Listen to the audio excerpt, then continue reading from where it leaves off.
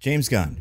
Wow, you do not mess around. I put a pitch out for my Man of Steel sequel on Nebula weeks before it hits YouTube, and that very same day the video drops on Nebula, boom, Henry Cavill is gone. I can't even really be mad. Well played, but what I didn't originally realize was that apparently this is not necessarily a recast for an origin. As you said, you just want a younger Superman. I can understand that. You probably also want to signal to audiences that this is its own thing. Disconnected from Man of Steel or any of that continuity makes perfect sense. I have some thoughts on who you should cast as Superman that I'm going to share in a DC fan casting video that will come later, but for now, Adam DeMarco, the kid from White Lotus, is probably a good pick depending on the age range we're going with. That doesn't mean I'm going to use footage of him for Superman in this video. The Henry Cavill footage I originally used works fine, but just imagine we're watching Adam DeMarco in these scenes, or whichever Superman fan cast you prefer. And since this is not necessarily an origin, my pitch still works. I need to tweak one or two very vague references to DCEU continuity, but besides that, this pitch works well enough as a reboot as it did as a sequel. And also, I think the tone of the movie and some of the things it has to say about who Superman is are the kind of thing that would set it apart immediately from the DCEU. So this can work.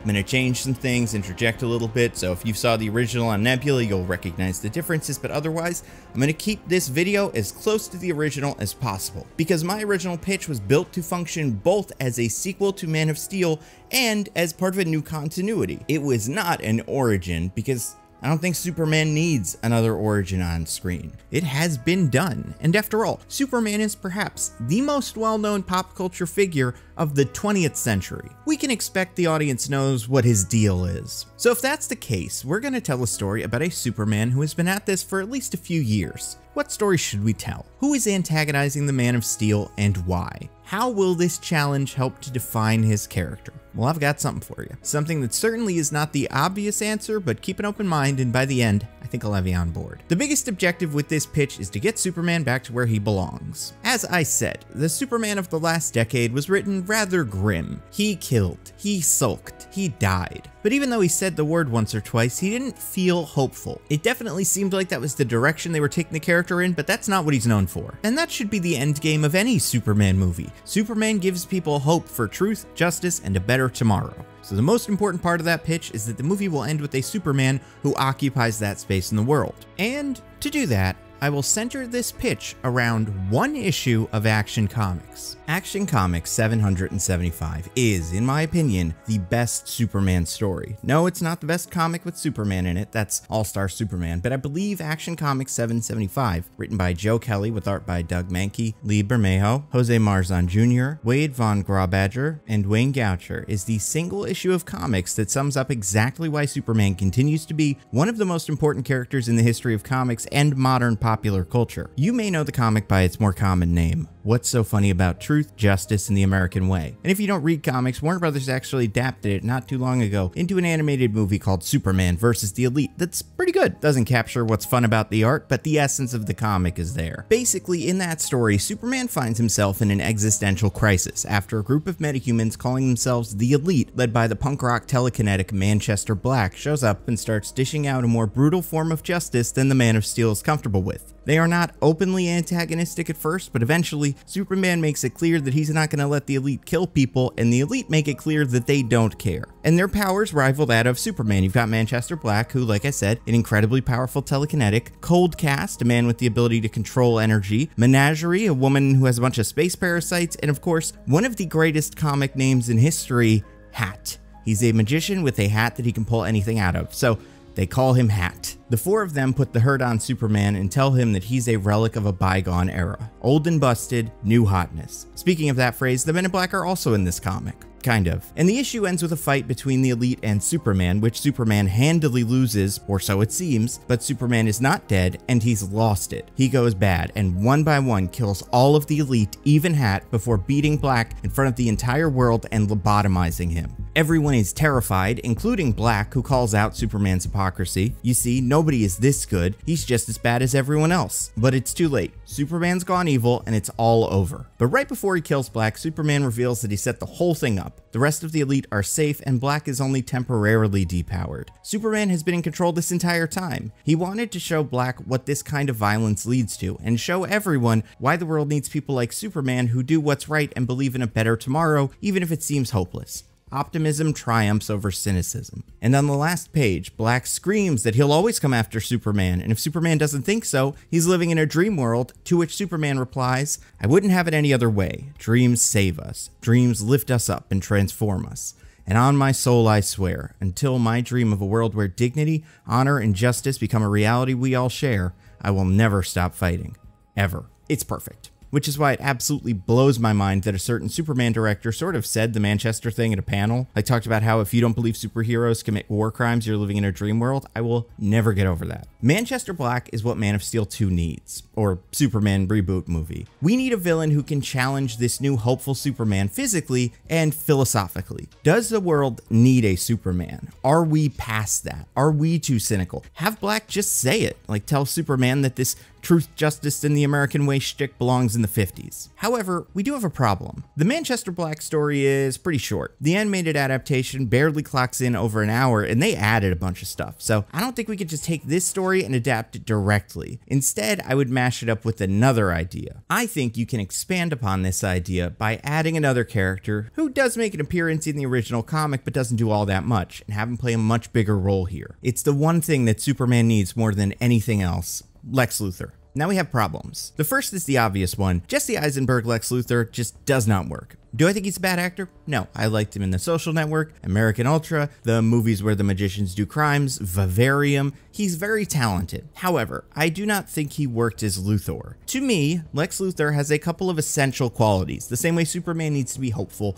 what does Lex Luthor need to be? Lex Luthor needs to be confident. He needs to fully believe in himself, his actions, and he needs to project that confidence constantly. Lex Luthor needs to have some charisma. Do people think he's a good guy? No, but he needs to be able to inspire confidence. He goes out, makes a big speech about the alien menace, and people listen. Not everybody, but enough people. What I'm saying is he can be as morally repugnant as, say, a Ted Cruz, but he also has the people skills that Ted is severely lacking. I mean, this guy was president in the comics for a while. Some people need to like him. Lex Luthor needs to always know what's going on until the last possible minute. Superman and everyone else in the movie, and we, the audience, need to believe Lex Luthor has a plan. He plays the long game. And even if it seems like the heroes have figured him out, he's 10 steps ahead. Lex is one of, if not the smartest person in the DC universe, so he needs to seem like it. Lex needs to be classy. He can have humble beginnings, sure, but Lex Luthor is rich. He's got money and he knows how to spend it. He's the picture of poise. He's always wearing a perfectly tailored suit and tie. Lex is imposing. He's the peak of human achievement. I'm not saying he needs to be a bodybuilder, but I'm saying he can't be a pushover. Like, I can't be watching a movie thinking I could beat up Lex Luthor. He needs to be tough. Now, let's look at Jesse Eisenberg Lex. Was he any of those things? I'd say he was confident. I think he had negative charisma, a huge creep from minute one. I don't think he knew what was going on. He felt more like he was just kind of improvising his plan. Was he classy? Sure. Was he imposing? Hell no. And I think it's incredibly clear in 2022 specifically why this Lex did not work. Back in 2015, we had a lot of ideas about tech billionaires. They were geniuses who were going to use all of their resources and determination to become real-life Lex Luthors. And if 2022 has taught me one thing, it's that tech billionaires are not Lex Luthor. Lex Luthor would not lose billions of dollars on dumb VR office land headsets that nobody wants. Lex Luthor would not wear a cowboy hat to his stupid rocket ship thing and spray champagne all over William Shatner. And Lex Luthor would not buy a social media platform and spend all day reposting bad memes on it so he could get the approval of a bunch of weird nerds. Lex Luthor would never tweet. So I do not think actual billionaires were the right blueprint for a modern Lex Luthor. And unfortunately, that means Jesse Eisenberg probably wasn't the right pick for the character.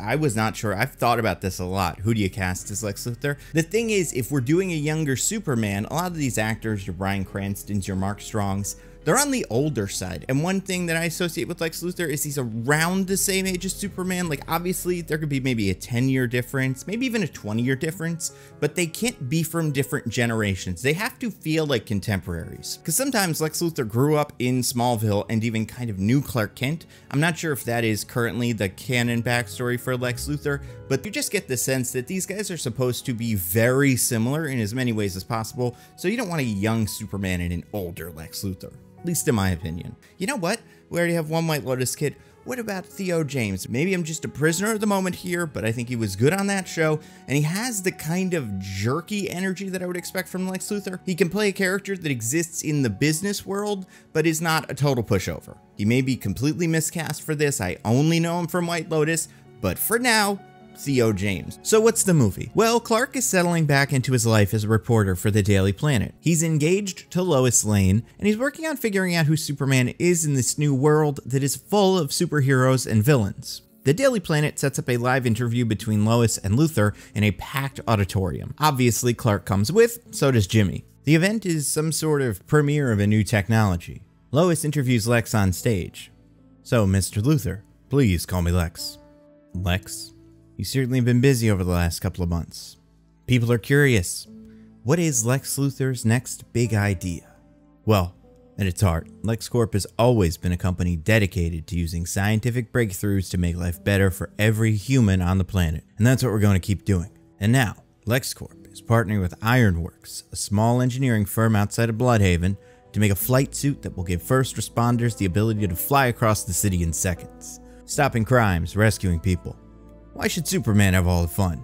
And this is where we'd introduce the only other main character of note, an old favorite of mine who deserves a spot in a movie that does not star Shaq, John Henry Irons. John Henry Irons walks on stage with a version of his flight suit. It's sort of like a stripped down version of the Mark II Iron Man suit. As far as who plays him, I'm just gonna say for now John David Washington, just because he's in the right age range, he's a pretty good actor, and he's not tied down to any of these other franchises yet. I'm sure there's plenty of other actors people would like, but I think JDW could do it. Plus, his first name is John, so, that would probably help in some way. If you're not familiar, John Henry Irons is the alter ego of a hero named Steel. He was introduced in Adventures of Superman 500, and he is mostly known for being one of the characters that takes up the mantle of Superman after Superman was killed by Doomsday. He's an engineer, so he's got more or less an Iron Man suit with a big ol' hammer. It's a very cool design. They made a movie about Steel, and it is so bad that we never even talk about it. Like, it's never on lists of people's least favorite DC movies because it's so bad, most of us have blocked it out of our memory. But it does exist. Anyway, Irons walks out onto the stage. Thanks for the introduction. We at Ironworks are happy to be working with LexCorp on this project. It's been my dream to be able to fly. And I remember on that day almost a decade ago, how much I wished I could. We lost so many people. So many families were torn apart during the attack. My hope is that next time some alien or monster or God knows what comes into our city, we can use these tools to keep our friends and families safe. The crowd cheers, Luthor goes in to shake Iron's hands, Lois asks one question. Speaking of our resident protector, do you have a message for Superman? I'm sure he's interested in how you feel about him. Luthor pauses. I'm glad he's back. Metropolis needs its protector. But I hope one day, LexCorp can put him out of business. So Irons is working under Luthor in this movie, creating the precursor to the Steel suit and what will eventually be Lex's war suit. And we understand this character here. He's a regular guy who felt helpless because during some superhero fights, people close to him were killed and he couldn't do anything about it. So he's building his own suit to help. We can have some character moments after this scene where Clark says he feels guilty for what happened to Irons. Lois tells him there's nothing he could do. Clark wonders if that's true. Then we get our first big action scene. Although you could also open the movie with a scene that's very much like Mewtwo's escape from his prison in Detective Pikachu if you want a quick action scene setting the table for a dangerous threat. But this action scene should be Superman fighting someone, doesn't really matter who. Maybe Reactron, or Toyman, or Silver Banshee, a minor villain who Superman can beat by himself but still needs to take seriously. And in a moment where Superman is caught off guard and it looks like the villain will win, someone appears and knocks the villain out, and this is our introduction to Manchester Black. I think this is the perfect role for Tom Holland. I'm kidding. As far as actors that could play this role, I don't know, maybe Sam Claflin, John Boyega. I mean, Robert Pattinson would be perfect for something like this because Manchester Black needs to be both strong, confident, but also he needs to feel punk rock and gritty in a way that someone like Tom Hiddleston might be a little too pretty for. Dan Stevens is another favorite of mine for casting just because I think he has a lot of range. I think actually he might be my ideal Manchester Black. He helps Superman up, says he's a big fan, and the two fight the villain together. The villain damages a building and Superman needs to go and catch some debris to protect some people, and when he does, he sees Black has disarmed the villain with his telekinesis. Superman is relieved, but then Black executes the villain. Everyone is shocked, silent, until one member of the crowd cheers. Then a couple more do, and then about half the crowd is cheering on Black. He makes his introduction to everyone. My name is Manchester Black, and I'm here to protect you. Metropolis has been through too much. Too many innocent people hurt, killed. I'm here to stop that, permanently. And anyone who gets in my way will end up like him. Black motions to the dead villain. Then Black flies away. Superman tries to follow Black, but loses him. End of Act 1. And that is the core of the movie. Superman dealing with Manchester Black's new form of justice. The hierarchy of power in the DC universe has changed. Black is up there with Superman, and Superman is torn. Over the course of the movie, our side characters each also get a plot. Lois and Jimmy try to figure out who Manchester Black is, your classic Lois Lane investigation. Irons has his own internal crisis as he's building the suit. He gets worried that this is actually what he wants. Manchester Black solves problems in a new way. Irons knows it's wrong, but he can't help wanting to see some of these villains punished. And Irons is important because he's our non-superpowered, non-already friend or enemy of Superman character, so we're gonna see a lot of this through his eyes. And Luthor sees an opportunity. The public is split on Black. We can see on the news about a third support what he's doing, a third are firmly against it, and then a third are not sure one way or the other. So Luthor realizes that by supporting Black, he can use this wave of popularity to get more power and run for president. They will run on a zero-tolerance policy for metahuman crime and say they will support Manchester Black and anyone like him who wants to do what the alien can't. And that's your first half of the second act, which will end with Superman and Black's second meeting. This time, a magical enemy threatens Metropolis. Superman goes to try to stop it, but fails since he is weak against magic. And then Black shows up and easily disarms the villain. And as Black is about to kill the villain, Superman steps in and hits Black. The moment is seen by all of our main characters who are watching either from the ground or on TV. We can also see this from the perspective of some other people we haven't met yet, with interesting, distinct silhouettes. Black gets up, he and Superman square off. What's wrong with you? The wizards scramble your brain? I'm the good guy. Good guys don't kill, especially not people who are surrendering. Surrendering? Why is that? Oh, so he can go to jail and then get broken out, and then what? Back again. Tell me, how many times have you fought him before? Twice that I can remember, and every time he gives up and you do exactly what he wants. You give him another chance. Everyone deserves a second chance. And a third, and a fourth? Tell these people right now that you're okay with some of them dying next time. Collateral damage, there's nothing you can do. You can't cross that line. Once you kill, you're just like them. Well, I guess I already am, so what's the harm? One murderer off the streets to save everybody here? I'll take that deal. That's not the point. There are so many people in this city that lost everything because you don't have the will to act. Well, I'm sick of it, and if you want to stop me, go right ahead and try. I don't want to fight you. Black gets ready to kill the villain, and that starts the fight between Superman and Manchester Black. And this is your midpoint. Superman is able to hold his own against Black, but Black is not a pushover either.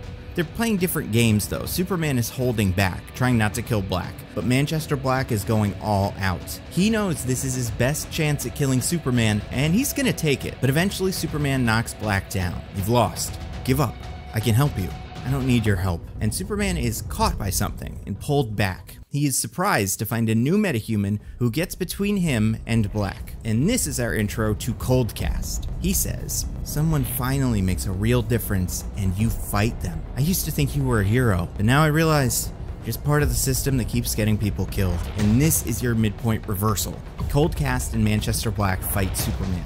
And just when Superman begins to get his footing, Menagerie appears, and then Hat, and join Black and Coldcast. All four villains fight Superman and beat him bad. There are even some points where Superman tries to run away and they don't let him. This is punishment. And the fight ends with Black knocking Superman into the distance. Superman lands in the ocean and sinks to the bottom. Superman is gone. The second half of Act 2 is the rise of the elite. They get more support, now 40%. And Luthor meets with Black. Luthor tells Black, I admire what you're doing. Someone needed to stop the alien. I know who you are. I'm not working with you. You know, he changed his little catchphrase. He said he stood for truth, justice, and the American way. But then the American way became a better tomorrow. And I don't really care about dropping the America part. But a better tomorrow? Everyone in this city fears tomorrow. They can't help it. They know that some monster's always just around the corner. Maybe Superman would save him this time, but because he played by their rules, the monster would always come back. You give them peace, a real better tomorrow, one without the monsters he protects. So what do you want? To support you. I'm sure you've seen I'm running for mayor, and when I win, I will give you and your friends carte blanche to protect the city as you see fit. And once everyone sees how much better their tomorrows become, I'll run for president, win, and you and your friends can have the world. Black likes this. Now, where did those other 3 characters come from? I thought about making them LexCorp lab rats that Luthor found and freed on the condition that they help Manchester Black fight Superman, but I think it's more interesting if they're just metahumans who agree with Black, and after he broke with Superman and the two fought, they came to back Black up. I like it if their stories were all connected to some metropolis tragedy, like Coldcast was hit by a shot from Livewire that scrambled his atoms and gave him powers that also killed his parents. Menagerie was captured and experimented on by Desaad during one of Darkseid's invasions. Hat got some residual magic from a fight Superman had with Mixie Spitlick, sort of like the Victims Syndicate from the recent Detective Comics. And these guys start causing trouble, executing robbers, anyone who commits a crime, and Luthor uses their platform to advocate for them, and support for the elite, as they are now called, grows. Meanwhile, Lois is looking for Clark, but she can't find him. She can even be on a boat captained by Bibbo Bibowski, the keeper of the second best name in comics besides Hat, but no luck, until Jimmy finds one of his pictures and notices something in the background. It's a man with a flying suit who wasn't involved in the fight.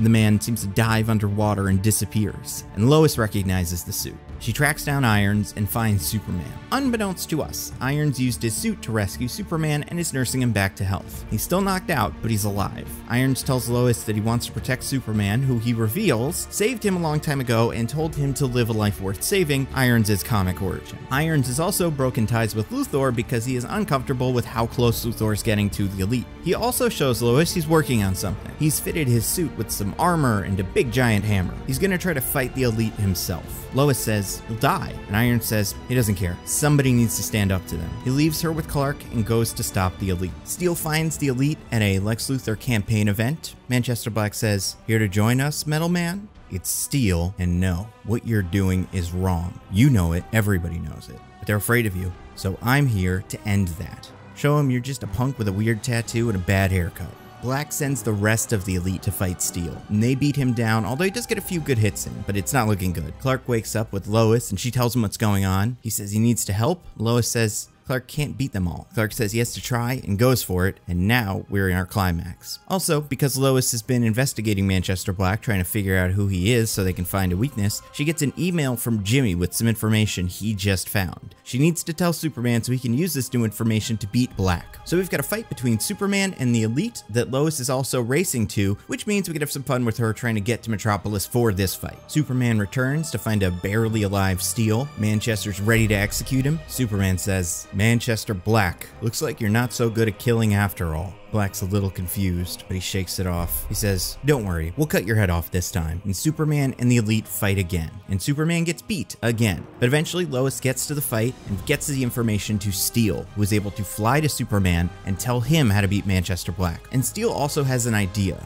a way for Superman to get back to full strength. He tells Superman both things, but the audience doesn't hear them. Superman tells Steel something that we don't hear, and then he goes for the elite one more time. From this point on, everything plays out pretty much exactly how it does in the original book. I guess we can't do the moon thing, but have the fight take place far away, so Coldcast's big blast doesn't destroy the entire city. And Steel helps Superman when Superman is disarming each member of the elite, and it seems like he's killing them. That's Steel getting them off the field. Superman wins, gives his big speech about how he'll never stop fighting. Luthor loses the election, and the movie ends with a conversation between Superman and Luthor. Superman meets Luthor on the roof of the LexCorp building. He says, "You knew. You're gonna have to be more specific. You knew about Black's powers, how to stop them." "I don't know what you're talking about. We found Manchester Black's X-rays. You were the only other person who accessed those files. You didn't trust him." "I don't trust anyone, especially anyone with powers. At least he was human.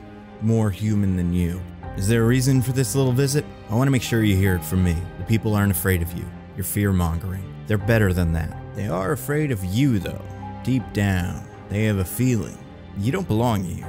You're dangerous. And eventually, they'll come to their senses and cut you out of this city.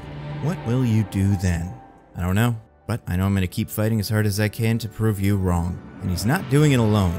And Steel flies up and stands with Superman. Because that's the thing I always missed about what's so funny about truth, justice, and the American way. Sure, the conflict comes from Black pushing back against Superman's morality, but Black has a point. Something about this system is not working. Villains keep escaping and hurting people. The answer to that in the books is, that's tough, killing is wrong, Superman's right, which I like for a single issue comic. And while Superman can have that kind of flat character arc where he doesn't change but forces the world around him to change, I think we do still need some form of growth for the world. Superman cannot just represent a status quo that many people are unhappy with, which is why I think adding Steel to this story is so important. He's the answer to Manchester Black's problem. Superman is not always there to save everybody, so you need to kill the villains. Or some of the regular people can help. Find a way to support Superman. Eventually, enough heroes like Superman and Steel can keep the city safe without turning it into a police state. I think Superman has always been sort of a lonely character. Clark is the last survivor of an alien race. Very few people understand him, and for that reason,